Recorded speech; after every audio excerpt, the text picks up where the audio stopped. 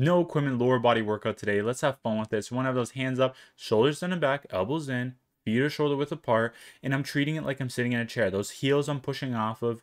Here's another angle. I want you to understand that when we do squats, guys, I want you to feel that control. Do not rush yourself. We're going to go at different tempos today, but I do not want you to feel like, oh, I have to go really fast or really slow. Do what you can handle. So when we're doing the hands out straight, palms facing down, what I like about this exercise is it's actually getting my core involved more and it works my legs differently. Here's another angle too. I want you to understand that when you do this one, it's going to be a little bit more challenging because we're also getting that upper body involved more now. So if you're up for the challenge, you can even hold some weights in your hands too.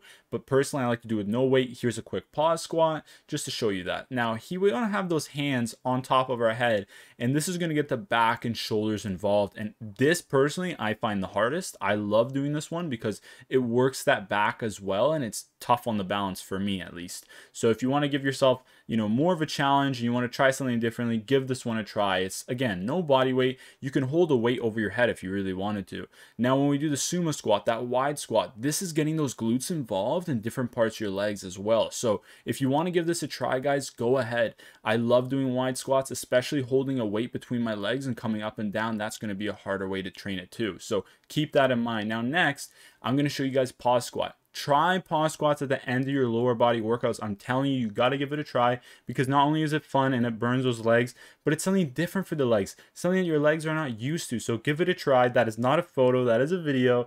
And now I'm going to just, give it my absolute best. So hopefully you enjoyed watching this video, guys. Please follow. I really do appreciate the support.